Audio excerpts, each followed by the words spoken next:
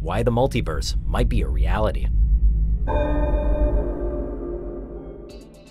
While our universe is unfathomably large, it may not be the only one in existence. You've undoubtedly heard of the concept of the multiverse, a hypothetical, infinite collection of universes that all exist in tandem.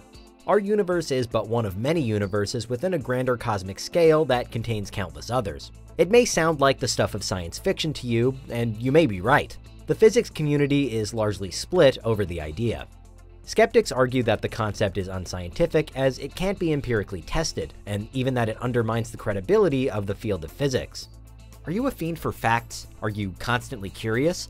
Then why not subscribe to Unveiled for more clips like this one, and ring the bell for more fascinating content.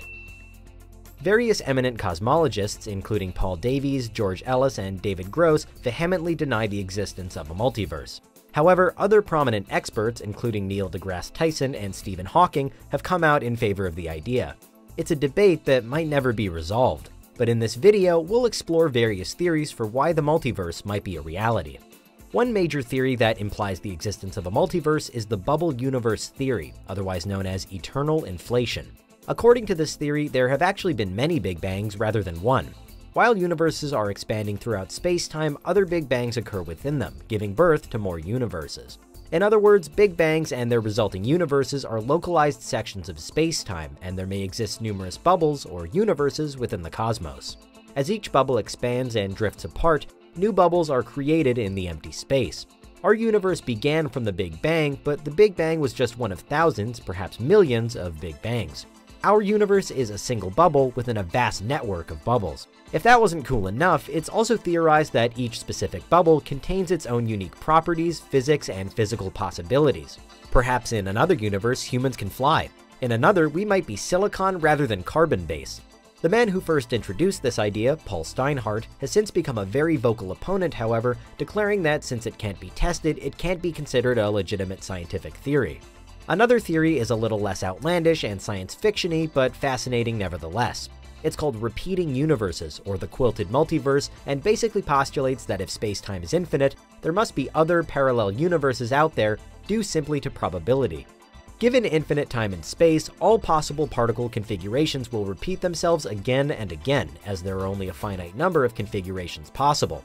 Therefore, somewhere out there in the vastness of space, there must be identical worlds and even people. Assuming that space-time is infinite, somewhere out there is another Earth and another you. Even with the proper equipment, we wouldn't be able to detect these worlds or universes if they were far away enough. Nothing can travel faster than light, so objects farther away than the current speed of light simply can't be detected.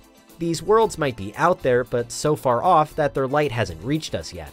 There's another, perhaps even more bizarre theory called the brain multiverse, or brain cosmology. Now, bear with us here. Brain cosmology hypothesizes that our three-dimensional universe is a brain, or a dimension, on a larger, more expansive area called the bulk. The bulk is a space that contains infinite dimensions, and our three-dimensional universe is but one dimension of a vast floating system of membranes within the bulk, hence the term brain. These membranes float within the bulk for infinite time, but once in a while they collide and explode in a spectacular manner, giving rise to a Big Bang and creating another brain on the bulk. The reason for these collisions are hard to understand, but could be due either to gravity or to some type of attractive force within the bulk that we can't currently comprehend. This is similar to the bubble theory, as it also postulates that our own universe is one in a larger system of universes. Each Big Bang, or membrane collision, gives rise to a new universe, or a new membrane within the vast cosmic greatness. But perhaps the most famous example of a multiverse, and the one familiar to most people, is the many worlds theory. This theory goes by many names, including the relative state formulation, the Everett interpretation, or just simply the multiverse theory. In simple terms, this theory states that every action and every decision results in a split universe in which the opposite action or decision was made. For example, today you were deciding where to go for lunch, and you narrowed down your options to restaurant X and restaurant Y.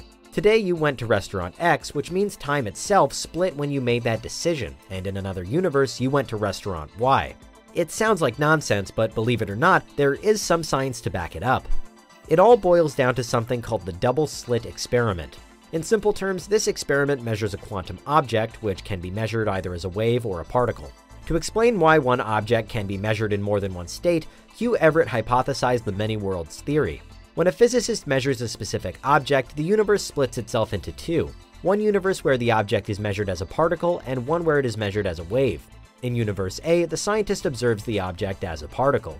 In Universe B, the scientist observes it as a wave. Now, let's assume that this rule carries over from quantum mechanics to everyday life. When one of two decisions or outcomes are made possible, the universe splits itself into two to accommodate both possible quantum results.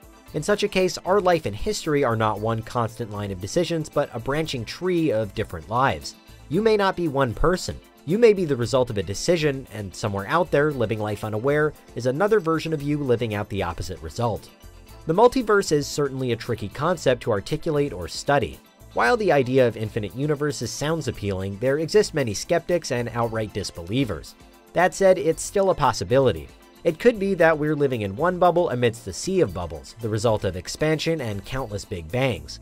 It could be that out there in the vast cosmic, particles continue to configure themselves in repetitive ways, resulting in numerous outcomes. It could be that our universe is but a membrane within infinite space with infinite dimensions called the bulk. Or it could be that the universe splits itself into two to accommodate different outcomes, resulting in infinite worlds. Either way, there may be another you out there right now, wondering if there's another them. What do you think? Is there anything we missed? Let us know in the comments, check out these other clips from Unveiled, and make sure you subscribe and ring the bell for our latest content.